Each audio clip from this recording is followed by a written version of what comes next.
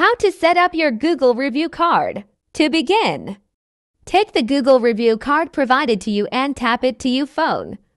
This will open a link that will take you to our sign up page. Before signing in, it is a good idea to save the landing page. This will allow you to access it easily for future updates. Next, create an account. Once you are signed in, navigate to the Edit Profile tab.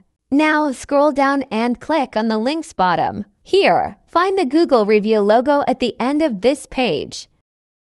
To find your direct Google review link, log in into your Google My Business account and navigate to the Ask for Review section and copy the link. Now, go back to the review page and paste the direct Google review link into the Add All section.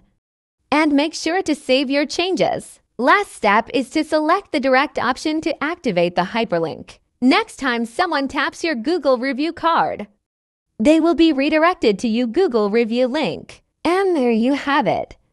A quick and simple way to set up your Google review card. Thanks for watching.